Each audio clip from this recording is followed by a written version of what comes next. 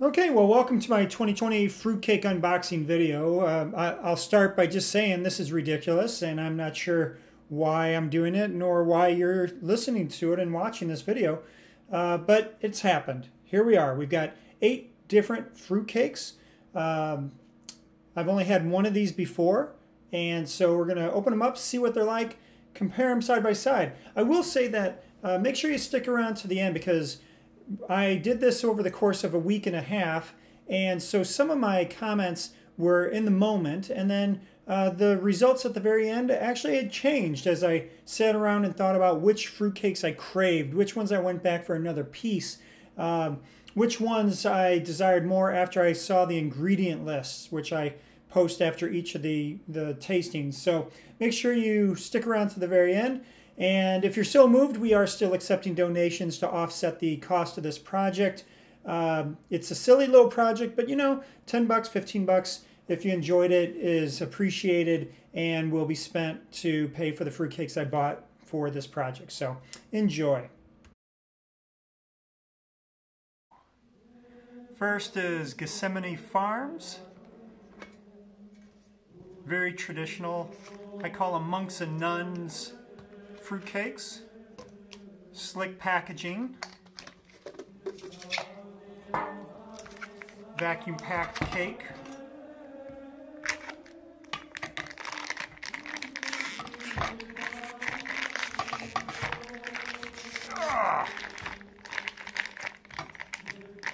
The monks want to make sure that no one steals the fruitcake. Doesn't smell too boozy. And here we go.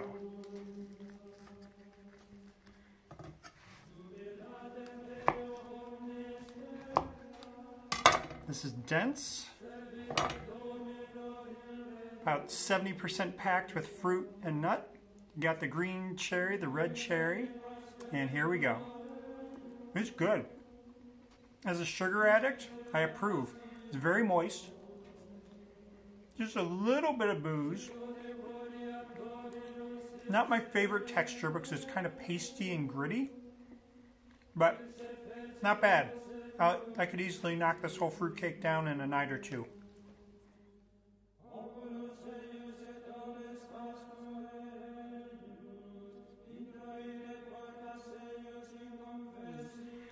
Assumption Abbey, this is the one that all my Ozark friends said I had to try.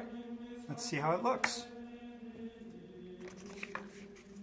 Looks a little more homemade than the polish of Gethsemane. And in fact, the wrapping is more delicate. Not vacuum packed, just sealed. I don't know, I actually prefer that just because it feels like it's homemade versus factory made. It's sticky, but not as wet as Gethsemane. Oh, but it is still wet. Okay, here we go. I like how there's fruit and nuts on the top as decoration. Shows a little more care, I guess, artistry. The inside's about the same. Maybe a little less filling, but still about 60–70% of nuts and fruits to batter. Okay, Assumption Abbey. Let's see how it tastes. Smells almost identical to Gethsemane.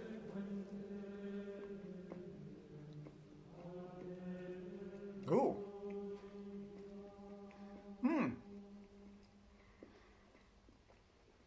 It's got red cherries. I haven't seen any green. Oh, there are some green cherries. I'll tell you, the flavor compared to Gethsemane, much better. Barely any booze, although my mouth is kind of resistant to booze after living in New Orleans. But what I'm really loving about this is the texture. Where Gethsemane was a little gritty, a little mushy, this is more solid. It's not gritty at all. It's a really nice texture. I mean, as far as fruitcakes go, as far as traditional monks and nuns fruitcakes goes, I really like the texture of this.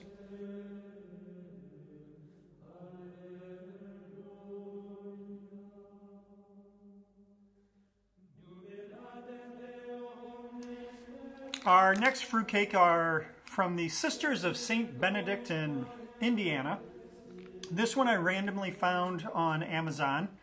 I was just scrolling for ones I hadn't heard of before, and anyone who knows me knows that the smaller the operation, the better for me. I just feel they're more artisanal. So this is from Indiana. It's again monks and nuns. This one is not in a tin. I don't think they even offered them in tins, but maybe. But this is a little baby loaf, so let's go ahead, open it up, see how it is.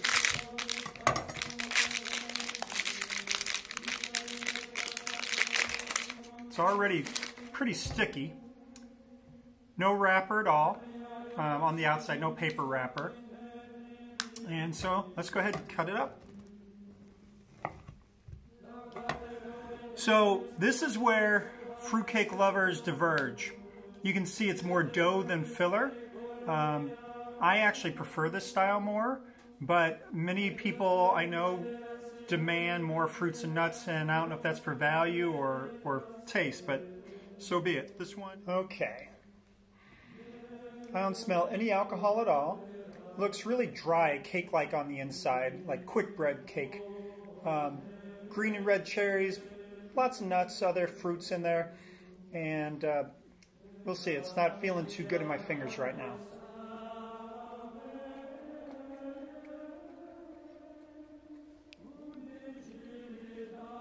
Yeah. This is for somebody. There are people who love this, like family tradition tells them to love it. Not wild about the flavor. Don't like the texture. Yeah. Someone will enjoy this a lot.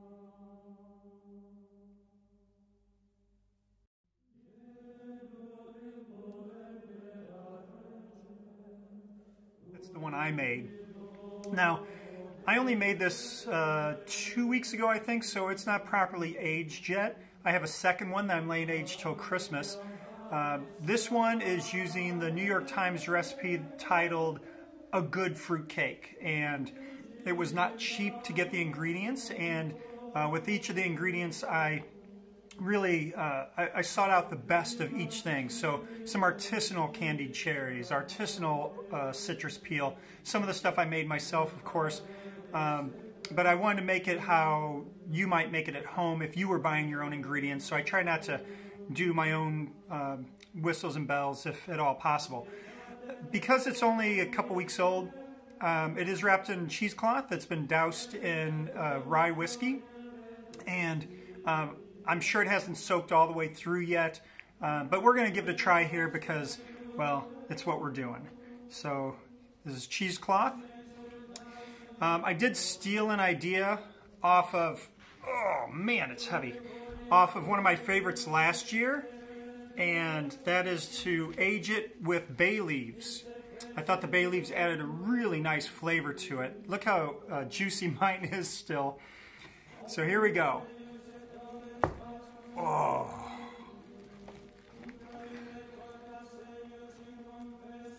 And look at that. Really filled up with fruits and nuts. Okay, here we go. This is very, very boozy. Just because the alcohol hasn't dissipated yet. I like that, but it's going to be too much for some people. Oh, it smells really good, though. Oh, wow. I mean, of course I like my own. Pistachios, which I don't think is in a normal fruitcake. I really like that flavor. My cherries don't taste so artificial. Medjool dates. Yeah, this is really good. It tastes like a baked good. It doesn't taste like a, I don't know, an artificial once-a-year holiday thing. I could enjoy a slice of this with a glass of brandy any night. This is really good. I can see how it's going to get better with age. The texture, just to be fair, there's a little bit of that grittiness that I had in Gethsemane. Not as bad. It's not as off-putting, but it is there, and we'll see if that's still there 6 months from now. But This is a Connolly Bull Rush exclusive. Only people who happen to stumble into the restaurant might get a piece. Otherwise, I'm going to eat it all because, well, it's good for you. Enjoy.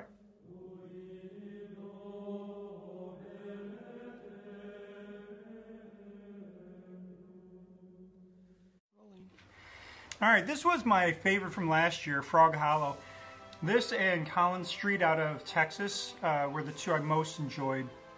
Neither is super cheap, but they're both really good, easily available online. I will say that having just eaten my fruitcake, which was so alcoholic, my mouth is burning from alcohol, so that may taint the last couple of fruitcakes here. But here we go. This is Frog Hollow. There's that bay leaf that I mentioned in mine. I like the size of this. You know, I don't need a 5-pound fruitcake. I need something that me and a few guests can enjoy. That's actually what, a citrus peel? Okay, you can see it's artisanal, tied off. Look at that. Love this. Love what they're doing. So yeah, that's a citrus peel. Maybe orange, maybe grapefruit. Their cheesecloth is drier than mine, so maybe I'm dousing mine too much. Whew, here we go.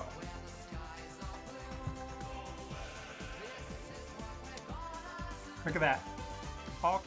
Okay. Yeah, very low fruit, very little nuts. Oh, it smells so good though.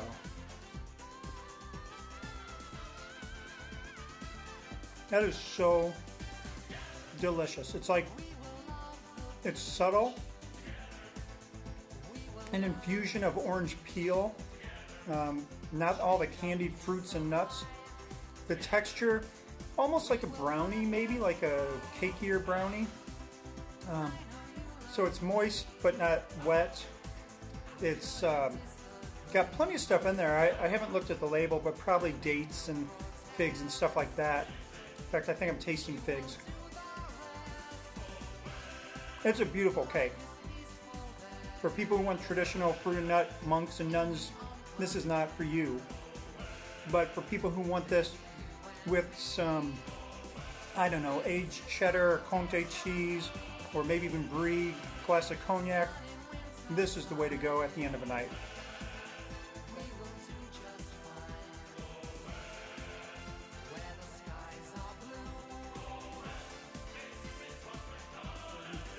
Okay, this is the one I'm most excited about. Clearly the most artisanal. This is how it arrived, in a Postal Service priority box. It said aged. I wrote June Taylor just because I didn't know what was inside and I didn't want to forget where I got this from. June Taylor apparently is a regular at farmers markets in California. I think it was Long Beach, but I don't remember. And very, very small producer. Not cheap. So if you're like, the one at Walmart's good enough for me, this is not the one for you. But let's go ahead, open it, see what we have inside. It's just wrapped in tissue paper, which is really odd. I mean, that's clearly someone, like a home cook type person, trying to be fancy. That's fine. She calls them Christmas cakes. That's a pretty wrapper. Some instructions that I'll read here in a little bit. Maybe history, I don't know. I don't care about that now, I just care about eating it. California, so she had to label it, I'm sure. And this is just, it feels like craft paper. Yeah, I mean, this is beautiful. Talk about a gift. I would much rather get this than one of those tins, although the tins are fun too. Here we are just in saran wrap. So,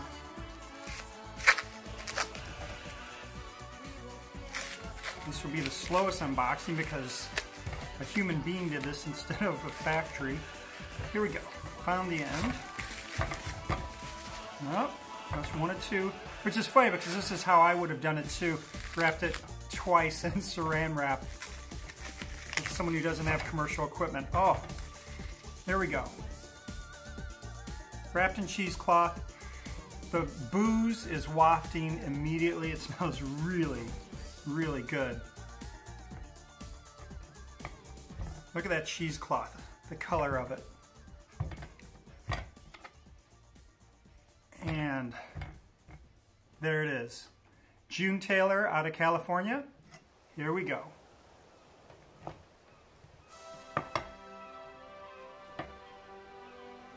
So I would say 60–70% loaded. Looks all dark fruit, so probably mostly prunes, dates, figs, maybe raisins. Oh, it smells fantastic.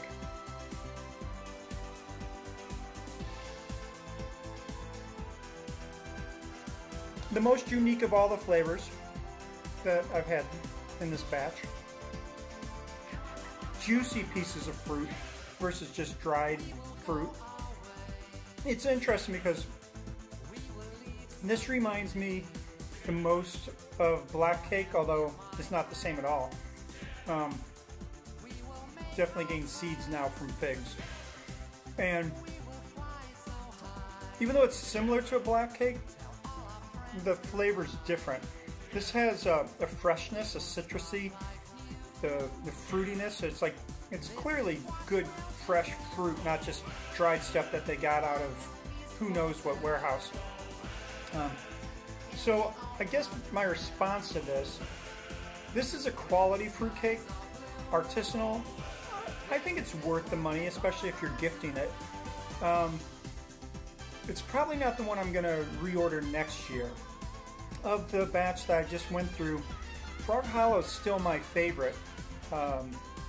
This is not, but I don't want to knock it because it is a really good fruitcake. It's just not the style that I like. I think I want more nuts in it, and I think I want more, I don't know, the artificial fruit that I've been knocking this whole video. Maybe I want more of that in my fruitcake.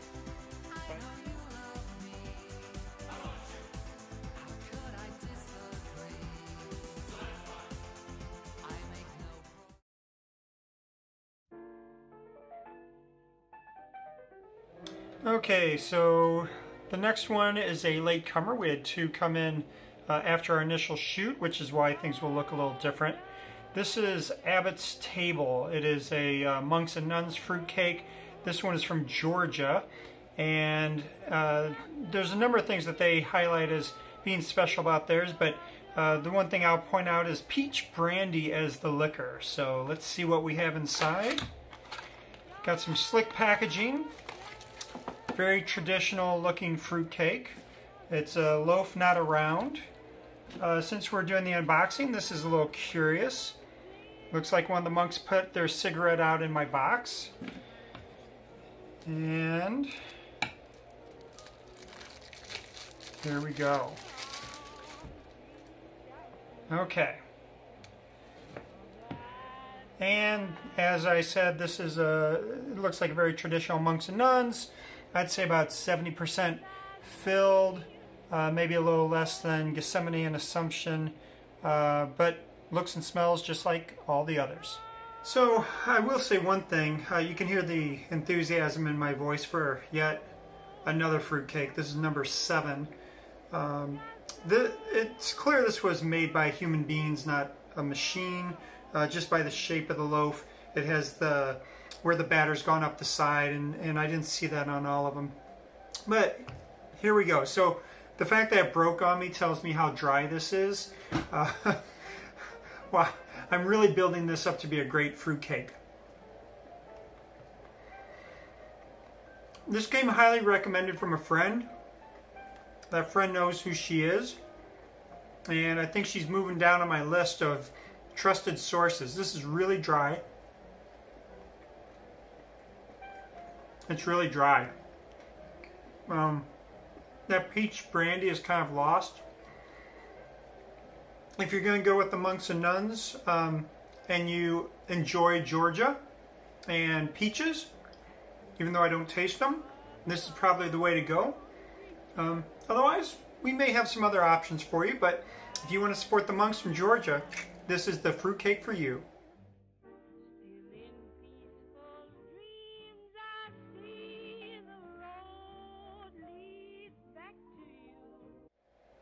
So, I don't know why a date lady is in Springfield, Missouri, instead of California. That's where I would have expected it from. But here we go, date lady fruitcake. I think the most simple of the packaging, even though it had the fanciest of the boxes. So she's kind of redeemed herself in my artisanal eye. But let's see. It doesn't have a boozy taste or a boozy smell at all, which is disappointing, but maybe good, because I do like my boozy fruitcakes. Ooh. Oh.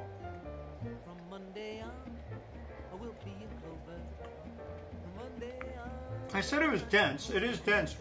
This may be my favorite texture of all the cakes we've eaten today, and this is number 8 on the list.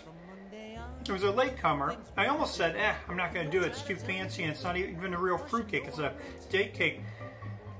I really like this. It's like a really well done brownie. Okay. It's not. I can't let it win in the traditional fruitcake category because, well, it's not. It's definitely more like I've said before in this video. I like Trinidadian black cakes or Caribbean black cakes. That's my favorite of all. And those don't have as much fruit so much as cake, and it's really dense. And I think this falls into that category. It's a really good cake, and it's unique from everything else I've eaten today. Definitely would suggest this, and since most of my viewers are going to be from Missouri, shoot, get it. It's from Springfield. Definitely worth the purchase.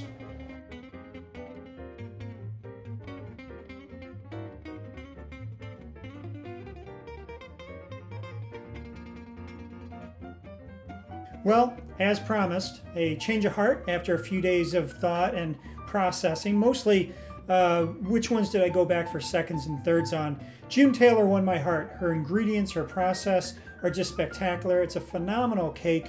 It is an astronomical price, but you can't go wrong if you're able to get it. One more plug, if anyone wants to make a quick donation to this project, we would appreciate it through Venmo or PayPal. Thanks again for watching.